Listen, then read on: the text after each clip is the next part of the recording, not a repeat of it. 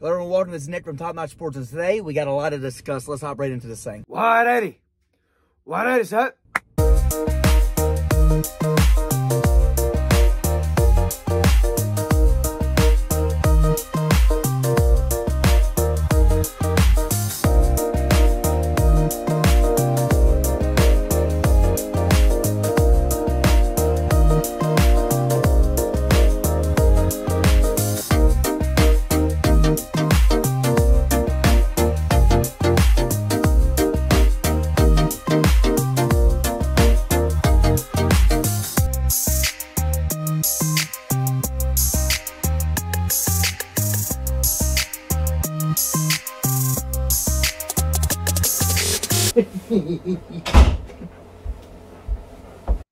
Hello everyone, welcome. This is Nick from Top Notch Sports, and today we're going to go over the 2023 Dallas Cowboys salary review and off-season moves for 2023. In 2022, head coach Mike McCarthy and quarterback Dak Prescott finished with a record of 12-5, finishing second in the NFC East, winning a game in the playoffs, but then ultimately losing to the San Francisco 49ers, which ended their run. There are a lot of questions now that are going to be asked, right? And we just saw the latest move was them not holding on to offensive coordinator Kellen Moore. And now we're hearing a lot about Mike McCarthy might start opening up the playbook under what he used to do in Green Bay. So now here we go. We're in a whole new predicament. What's going to happen? Somebody needs to be held responsible, whether it's the ownership, the coaching staff, or the players. And if it is the players, right, we're going to say the players are not living up to expectation. Well, then you got to start questioning the GM, the ownership. Why are they paying these players top tier money if they're not top tier, right? Why is Dak Prescott making top tier money if he's not top tier? Why is Zeke making top tier money if he's not top tier? And we can go right down the dang list. I mean, this team either, let me put it this way real fast, and I'll talk about this at the end of the video because I want to get into this real fast. But before we do that, I just want to say this. A lot of these guys on this team are considered superstars. When you hear Dak Prescott, Ezekiel Elliott, right away everyone says, oh, yeah, top 5, top 10, right down the list, right? And this has been the thing now for the last 5-6 years. Now maybe some people are starting to question it. But for years, man, Dak's a top 5, top 7, quarterback in the NFL. Yeah, Zeke's a top 5 running back in the NFL, et cetera, et cetera. And then they get paid like it, and then they're not living up to expectation. And at the end of the day, this team has been talented enough. If these guys are truly superstars, like everyone says they were, and they had Amari Cooper and CeeDee Lamb and Michael Gallup and Dak and Zeke, somebody should be winning football games. This team should be making the playoffs and making a push every single year.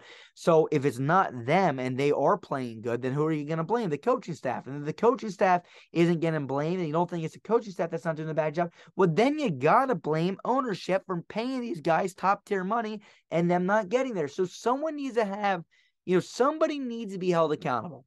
Okay, enough with this nonsense, enough of this opening monologue. I'll talk more about that throughout this video, but right now, let's hop right into this thing. I want to ask you Cowboys fans, though, what do you think the issue is? But let's hop into this. This is a mock offseason, mock free agency, mock draft for the Dallas Cowboys in 2023. Here we go. On the top left corner of the screen, you see that they got $6.6 million in cap space this offseason.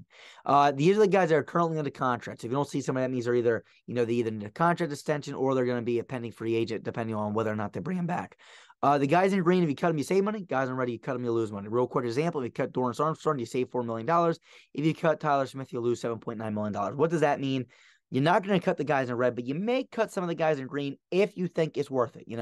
Jordan Lewis, $5 million. Whether or not you think he's worth it, yes or no, let me know in the comments section below. Dorrance Armstrong, $4 million. Jaron Kearse, $4.4 million. But again, even if you cut 1, 2, and 3 players, what are you saving?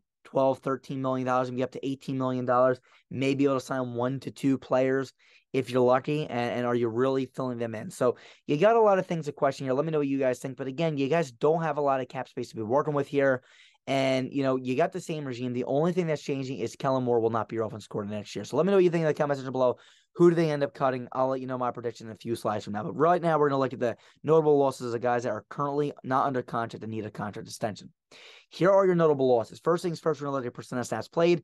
This number is calculated by the percent of snaps they played when they were active for the game they roster. The player was on the IR for 16 games this year and only played 1 game and played 100% of the snaps. Unfortunately, the number would say 100% of the snaps were played. I know that sounds disgusting, but this is the way they calculate it. So who do we got first? Tight end Dalton Schultz, expected contract, a 4-year, $60.5 million deal. He played 79% of the snaps. Next guy, defensive end Dante Fowler Jr., expected contract a 2-year, $14 million deal, played 32% of the snaps. Kicker, Brett Mayer, expected contract a 3-year, $11 million deal, and he played 100% of the snaps. Linebacker Leighton Vander Esch, expected contract is a 2-year, $11.6 million deal. He played 53% of the snaps. And last but not least, running back Tony Pollard, expected contract is a 3-year, $25.4 million deal. He played 35% of the snaps. Now, again, we made this video a few weeks ago. We did not know necessarily what was going to happen with the playoff run. Tony Pollard going down with an injury really does not, help his situation with getting a decent contract. But you look at this team here, there's a few guys that you want to definitely mention, and let me know who you think they are in the comment section below. But again, you guys don't have a lot of cap space. So in order to bring some of these guys back, you're going to have to franchise tag one of them. A good rule of thumb here is this.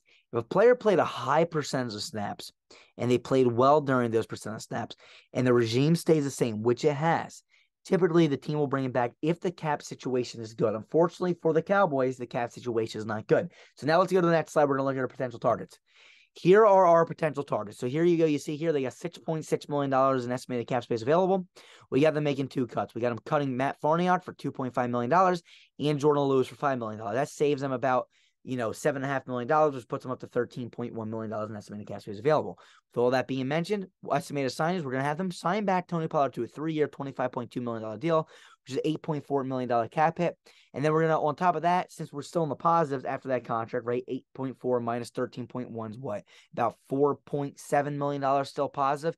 You're allowed to franchise tag a player. We're going to franchise tag Dalton Schultz to a 1-year, $11.3 million deal, which is $11.3 million cap hit, which now you're allowed to go into the negatives, which we would be negative $6.6 million. Again, in order for this to happen, you must re-sign Tony Pollard first before you do the franchise tag. If you franchise tag Dalton Schultz first, you will not be able to re-sign Tony Pollard. So it's really, we got to keep our ears out and see if they re-sign Tony Pollard first. If they don't re-sign Tony Pollard first, well, then you got a lot of money to work with, okay? And then maybe you can go out there and just sign Dalton Schultz maybe to a normal contract. So this is what we got them doing to retain both guys. We feel like it's inevitable. You have to franchise tag a player. With all that being mentioned, we're going to look at our team needs. You guys need a running back, tight end, offensive guard, defense tackle, and cornerback. Well, what are we going to do? We're going to re-sign Tony Pollard to fill in that running back need, and we're going to franchise tag Dalton Schultz to fill in that tight end need. So now we still need offensive guard, defensive tackle, and cornerback. Well, in the first 3 rounds, we're going to attack the draft. In the first round, we're going to draft cornerback Emmanuel Forbes. In the second round, we're going to draft offensive guard Andrew Voorhees. And in the third round, we're going to draft defensive tackle Byron Young from Alabama. Now, what are we going to do? Well, we're going to plug in the offensive guard. We're going to draft Andrew Voorhees. At defensive tackle, we're going to draft Byron Young from Alabama. And at the cornerback position, we're going to draft Emmanuel Forbes. Now we fill in all our needs. So within the first 3 rounds, by re-signing and franchising tag players, we got this team in a pretty good situation. So now let's look at our 2023 expected lineup. Here is our 2023 expected lineup. Now, the Dallas Cowboys will have negative $6.6 million in cap space, but that's okay. We look at this team here. You see blue and you see orange. Nick, what do those mean? Well, you don't see no yellow. That's a good sign. Yellow means a placeholder, okay? We don't have a placeholder for you guys here. What does that mean? Well, that means that, placeholders for us, okay, are guys that we either don't think are that good or that PFF does not rank that highly, okay? None of that exists here. So what do we got then? We got orange and blue. No green. Green means we signed a player out of free agency. We didn't sign a player out of free agency. So what did we do? We franchised Dalton Schultz at the tight end position. And we also re-signed Tony Pollard at the running back position. And the guys in blue, those are your draft picks. We drafted Emmanuel Forbes in the first round. We drafted Andrew Voorhees in the second round. And we drafted Byron Young in the third round. With this team and roster, I feel like this team could take strides forward, as you're really not losing a ton of pieces. You definitely probably still should fill in a linebacker position, right, for sure. Maybe you go out and you attack a few other positions to fill depth pieces. But for the most part, this roster is not truly depleted. There's not many holes. You got a young linebacker in Jabril Cox. You got a young linebacker in Damone Clark. You got a young linebacker / edge rusher in Micah Parsons. Okay, so you got a really young team. So what is my prediction for the 2023 season? Well, the Dallas Cowboys in 2022 finished with a record of 12-5 under head coach Mike McCarthy and quarterback Dak Prescott. After getting rid of offensive coordinator Kellen Moore, who I truly did not love, to be honest with you, And hopefully going to Mike McCarthy system, it's going to be a little bit of a learning year for this Dallas Cowboys team, but they can't learn much because Mike McCarthy really, really needs to keep this team going in the right direction. If they fall apart, if this team doesn't make the playoffs next season, we could see a coaching change, even though it sounds very unlikely at this current time. With all that being mentioned, with all that being stated, we got a really good offensive line here to protect Dak Prescott. We got two really good running backs. You got Michael Gallup, CeeDee Lamb, and Dalton Schultz, three phenomenal targets to throw the ball to. You got Jalen Tolbert from last year's draft class. You got DeMarcus Lawrence and Micah Parsons. You got a young guy in Byron Wren coming up in the interior defensive line. You got Jabril Cox. You got Trayvon Diggs and Emmanuel Forbes. You're spending a first-round pick on Malik Hooker and Jaron Kearse. This team all around is very solid. With that being stated, I believe this team next season goes 11-6, finishes second in the NFC East, and wins a game in the playoffs again. I don't see this team making too many strides forward in 1 year under Mike McCarthy's offensive coordinating job here, offensive play calling role, I should say. But I can absolutely see this team taking off in year 2 under Mike McCarthy calling the plays. Let me know what you guys think in the comment section below. Hopefully you guys enjoyed. Again, this video takes hours and hours and hours to work on. But again, we would want to hear your feedback to hopefully make our video next year even better. See you guys soon. Peace. We are built better.